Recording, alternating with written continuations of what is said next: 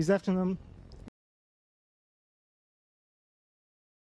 we're going to talk about group application, a journey to the group application communication core.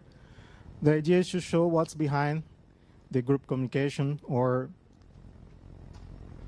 the group application, and talk a little bit about Paxos and how our Paxos-based implementation works.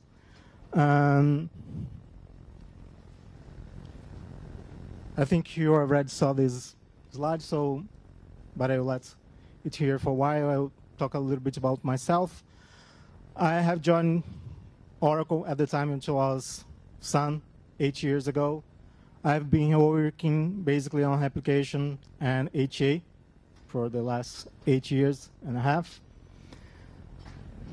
And before that, I used to work on database as a consultant and basically on Postgres, Oracle, Microsoft SQL Server. And before joining Sun and Oracle, I have never worked on MySQL before. It has been a pleasure to work with a lot of great guys and to develop an application, to improve the application for the last 8 years. So, our agenda.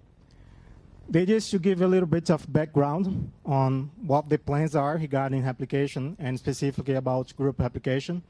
And then we're going to dive into what's behind group application, specifically about our Paxos-based implementation.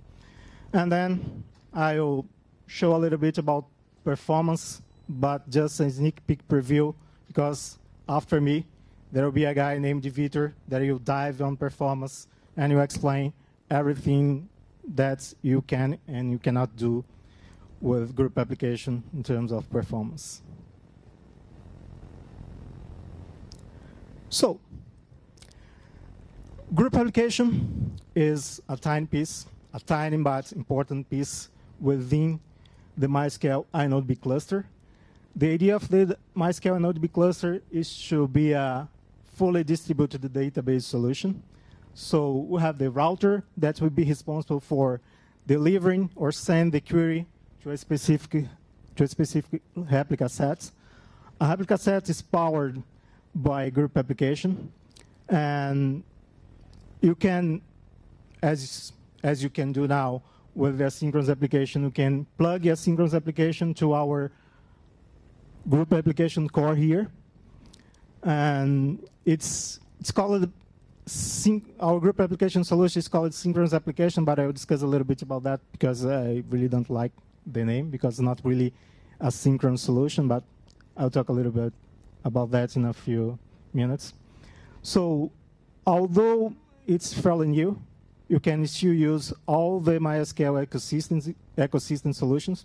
You can use the asynchronous application, plug it into our group application solution. You can use same async application. So you can still grow your database, still grow your cluster using the asynchronous application solution plugged along with the synchronous application solution that you provide with the group application. So you have also an important piece of this puzzle. It's called MySQL shell. That's responsible for orchestrating our cluster. You can use the MySQL shell in a user-friendly way to add nodes, remove nodes for the cluster, and clone cluster. Basically, it's an admin tool to make things easier to the end user. And of course, in order to reach one of these replica sets, you need to keep track of the members that have joined the cluster and have left the cluster, so have metadata on this information. It's our future. It's not really fully implemented yet, and you can see a sneak peek preview of this solution in labs, but you are working hard to make this idea, to make this solution eventually GA. So, in the core of the MySQL inodeb cluster, you have the MySQL group application. It's a multi-master update every application plugin for MySQL with built-in autonomic distributed recovery, conflict detection, and group membership.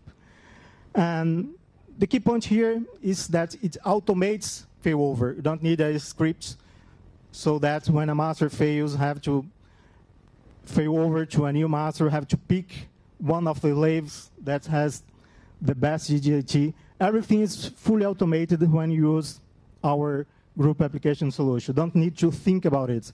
And it also provides multi-master updates everywhere. You can write to any master, although you're not recommended this yet. There are some still rough edges between our group application solution and iNodeB. Specifically about gap locks, you are still working on making the gap locks work in sync with our group application solution. But if you control your workload, if you have ideas on how you can split your workloads between the servers, the multi-master will work just fine. And it provides fault tolerance, so that when a node fails, automatically the cluster will detect that the node has failed, and if you are using the single primary solution, it will elect a new primary automatically. So it's about automation. It will hide all the complexity about failover from you, and you don't need to have scripts to do a lot of things. And having seen some talks this afternoon about, or this day, that scripts can do bad things when combining with users.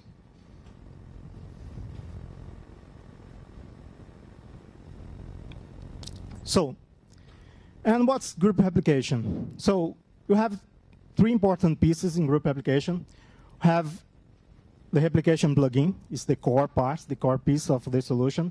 And we have a bunch of APIs to talk to the server. So everything that the group application needs from the server is provided through a set of APIs. And you have an API underneath it that is used to propagate information. In that case, the information is the transactions to remote nodes. How it works. During the execution of a transaction, there is no interaction among the nodes. Everything is done locally. But upon commit, you get all the things that the transaction has done, and you propagate all these things to the remote nodes, to all the replicas. And then the magic will happen. Exactly what happens? When the changes are propagated to the remote nodes, there will be a certification process that will be responsible for verifying if there is conflicts among possible concurrent transactions that have been executed on other nodes. If there is a conflict, the transaction will be held back. If there is no conflict, the transaction will commit. So the transaction, a remote transaction, is committed through what you call an applier. An applier gets all the updates that you call a write set, and will apply these updates on the remote nodes. Of course, in the originate machine, on the machine that the transaction has executed, you just need to reply back to the end user saying, okay, the transaction has been committed or the transaction has been aborted. And everything is integrated in MySQL, is integrated with iNodeB. Of course, it's our first GA solution. It has been GA since December. There are a lot of things to be done, but the idea is to provide a lot of performance schema tables so that you can monitor the solution. There are a few performance schemas already provided that you can use to check what's happening inside the cluster, what's happening within a specific node. So underneath, there is this group communication API that's responsible for propagating the information to the remote nodes. And we're going to dive a little bit in this API.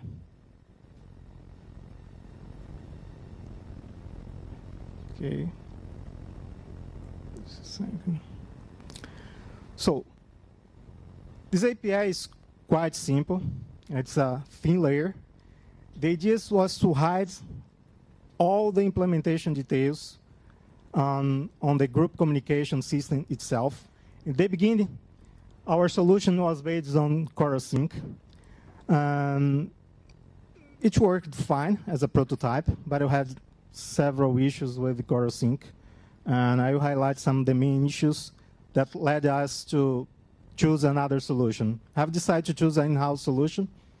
And in this thin API that sits between our group communication implementation, the core of the group communication implementation, and the message bus was really important to make this transition easier, or ease in our case. So in the beginning, there was CoroSync, but we have decided to move to our in-house implementation, and I will talk a little bit about it. So it's a thin layer, but it has to preserve some important properties from the group communication system, whatever the group communication is. So have to provide total order in the sense that when you send a message to a remote node or to remote nodes, it has to be totally ordered among all the messages that are being sent by concurrent nodes. It has to preserve safe delivery, which means that I will only allow a node to get this message, to deliver this message, when a majority of the nodes get it. And this was one of the key issues that you had with CoroSync. CoroSync didn't provide safe delivery, which means that a node could get a message, then do something with this message and fail, but the other nodes wouldn't get it. And so basically it means that you could have inconsistency in your cluster. And that's why I have decided to use our in-house implementation. Another important point about the group communication system, and that this thin layer has to preserve, is the idea of view synchrony. Basically, view synchrony means that whenever there is a change in your cluster, whenever a node is added, whenever a node is removed from your cluster, the information about the membership has to be totally ordered with the messages that are sent through the cluster. So it's quite important to decide when a node joins, when a node leaves. Those information has to be totally ordered with the messages that are extended in the cluster. So it's a key property of a group communication system. And this view synchrony property is usually called virtually synchrony. And you may have read somewhere about group communication, about synchronous application, about Galera, and they use the virtual in the name.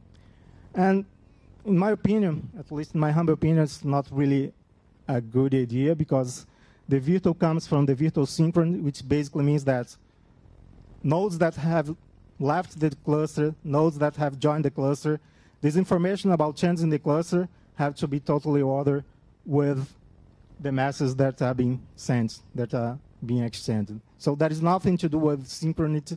There is nothing, and there is no correlation between synchronous application and virtual synchrony. I don't know why people come up with this idea and this name, but it's wrong. And our solution is not really synchronous. It's not synchronous application, and I'll explain, as I have said before, why it's not synchronous in a few minutes, in a few slides. So, our group communication engine. So, our solution is based on Paxos. It was initially based on CoroSync, but we have decided to use our in-house Paxos implementation. It has nice features. It has compression, built-in compression. It has the ability to run in different platforms, basically all the platforms that are supported by MySQL. And CoroSync only supported Linux, so it was basically a no-go for us with CoroSync in that sense. It has support to dynamic membership in the sense that you can change the cluster whenever you want. You can add nodes, can remove nodes from the cluster. It has support to SSL. So if you need encryption, you can use SSL. And I forgot to mention something about the, let me go back one slide, sorry. So I forgot to mention about closed group. Closed group means that a node is only allowed to send a message to the group, to the cluster, if he has joined the group. So it's basically about security. So security is very important to Oracle, it's very important to MySQL, and that's why you have this property of closed group. So, and that's why you have creates the support to SSL. And you also have IP whitelisting. You can specify which nodes are allowed to join your cluster. So there is no third-party software required. You don't need an external component to run group application. You don't need an external process to run group application. Everything is tightly integrates within the MySQL product. And you don't need or don't have support to multicast. So it means that you can run group application in cloud without problems. And most of the time, you really don't need multicast. I think Vitor will talk a little bit about this in his presentation about performance. So we have decided to use paxos, but there are a lot of paxos variations, multi-paxos, fast paxos, gist paxos, and we have picked one specific solution. In fact, we have started developing our in-house implementation, and then later you came across this paper that is called Dimensions, or this protocol that is called Dimensions. So our solution is pretty similar to Dimensions, but was not initially based on it. And there are a few differences between our implementation and Dimensions, but if you want to pick one protocol, one paper that has a lot of similarities to our solution, I would say that is Dimensions. So to understand how Dimensions work and how our solution works, you need to understand a little bit about Paxos. So Paxos is really, really, really simple. And although the implementation is really tricky, to get it right, to get a good performance is not easy, but the idea is quite simple. So we have nodes that have roles in the protocol. These roles are they are proposers, they are acceptors, and they are learners. You have phase. I'll explain each phase individually. And usually all the members, all the nodes have the same roles.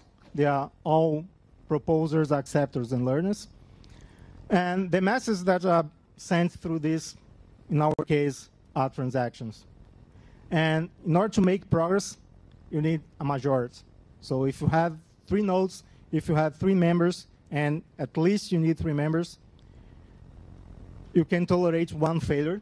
One of these members in these slides can fail, and you still can make progress because there will be 2 nodes. So I'll explain a little bit about each one of these phases so that you can understand our Paxos-based implementation. So the first phase, this prepare phase, or leader action phase, basically one of the nodes, one of the proposers, you become a leader. And the idea here is that if there are many bosses, there is no progress. If there are many people or several people are bossing around, there is no progress, as in real life. So we have to pick one of these members, one of these nodes, as a leader. So this is the first phase of the Paxos protocol. Basically, Paxos sends a message saying, I want to become a leader. One of the nodes you send this message, usually the node with the lowest number, in this case, in our example, 0, member 0. So I use the same set of images through all the slides. The dark blue or dark gray, I don't know, whatever, it's a leader. The other ones are basic acceptors or learners. They can become a leader eventually if the current leader fails. So the member that wants to become a leader, you send a message with a ballot number, with basically a token, say, I have this token, number N, and I want to become a leader.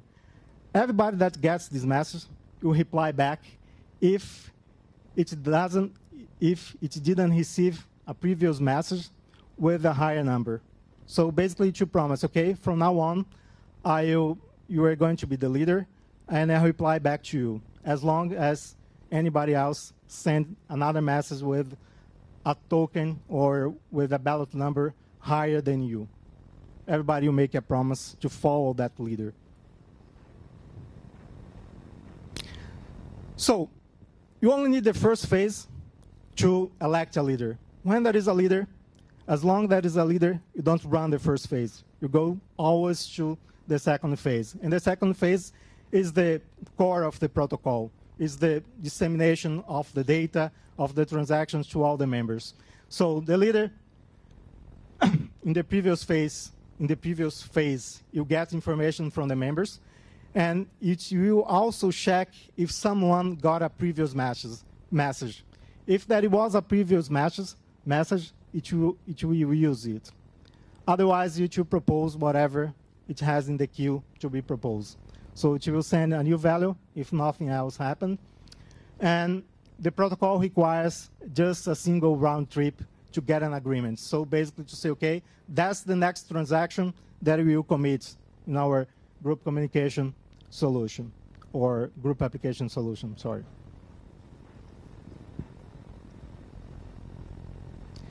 So the last one is the learn phase, okay? You got an agreement that a transaction, the next transaction to be committed will be transaction X. Then the leader, you reach the agreement, and the leader needs to inform the other members that there was an agreement. So there is a third phase, the learn phase, where the leader will inform all the members that something has been decided.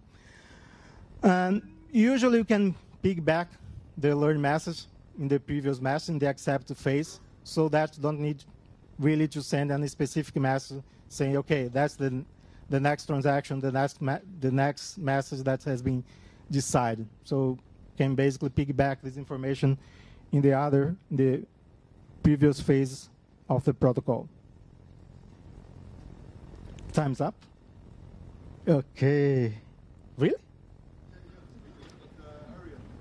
Okay, so sorry about that. Okay, so you don't really want to commit one single message. You want to commit a sequence of messages. So all the messages will be kept in a queue. So we'll have a sequence of messages. So you're going to commit the next transaction, the next transaction, the next transaction. If a leader fails, you need to elect a new leader.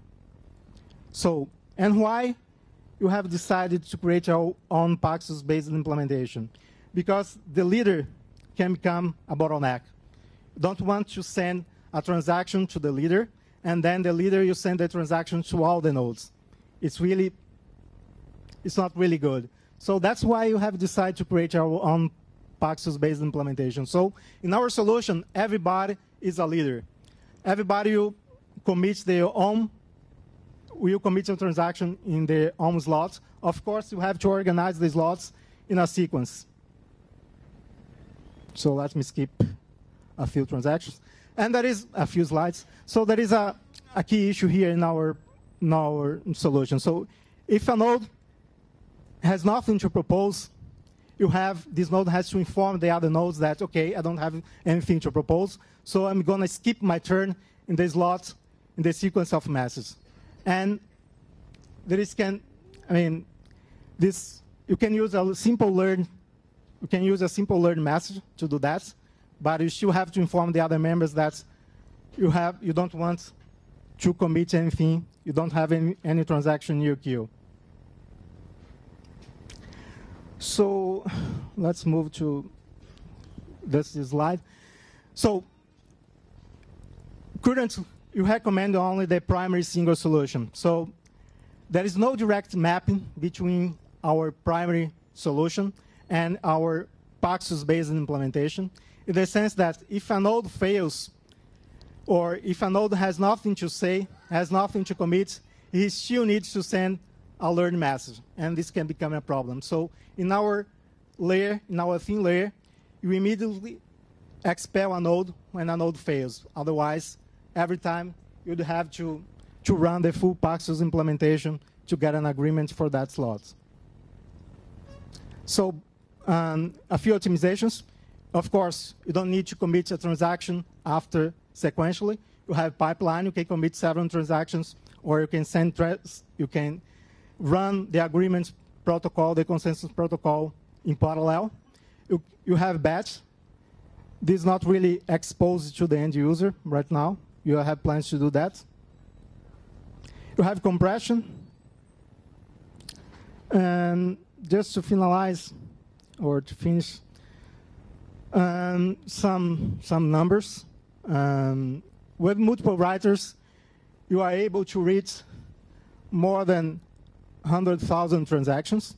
That's pretty good. And this is a key information, so that when Vitor presents about numbers about group application, you are going to see that you have room for accommodate transactions that come from MySQL. Our group implementation solution has room for grow. And latency, let me skip this one. Okay, sorry. Let me jump to the conclusion. So, group application, our group communication solution has become GA in December. And there are a lot of things to be done. Basically, you have decided to use Paxos just to make, to be able to play with the idea of leaders, acceptors, and learners. And you have big ideas and big plans to our implementation. So stay tuned, because it's going to rock. Thank you, and sorry for the overtime.